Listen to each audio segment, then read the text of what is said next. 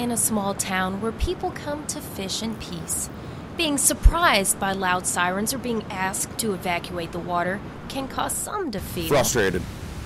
Definitely frustrated. We drove 17 hours from Iowa. Varick Hydropower Facility is required to release excess water, oftentimes caused by rain. So once it reaches a certain level, it triggers the warning system throughout the area. I'm lucky that I only live, 40 minutes away.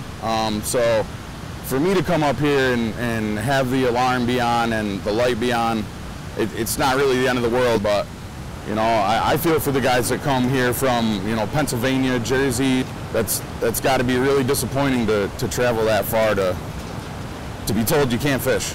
We want people to be safe, and we don't want to have anybody hurt or unfortunately lose their lives at any of our facilities, let alone Oswego. There was an issue with two fishermen that got swept up in the river. That prompted a lawsuit against Brookfield and a big change in their safety policy and what they do for notification and signage, flashing lights, sirens, that type of thing.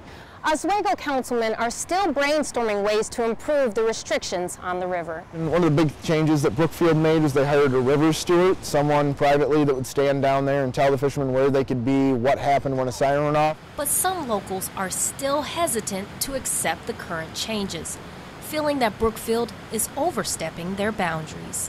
If Brookfield keeps going the way they're going, there's going to be a lot of people that just decide to go somewhere else to get their fix for the addiction, for chasing these fish. And right now it's more of just an annoyance for the fishermen, but if things don't change, I think it's going to become a city and county-wide problem just because of the loss of tax revenue.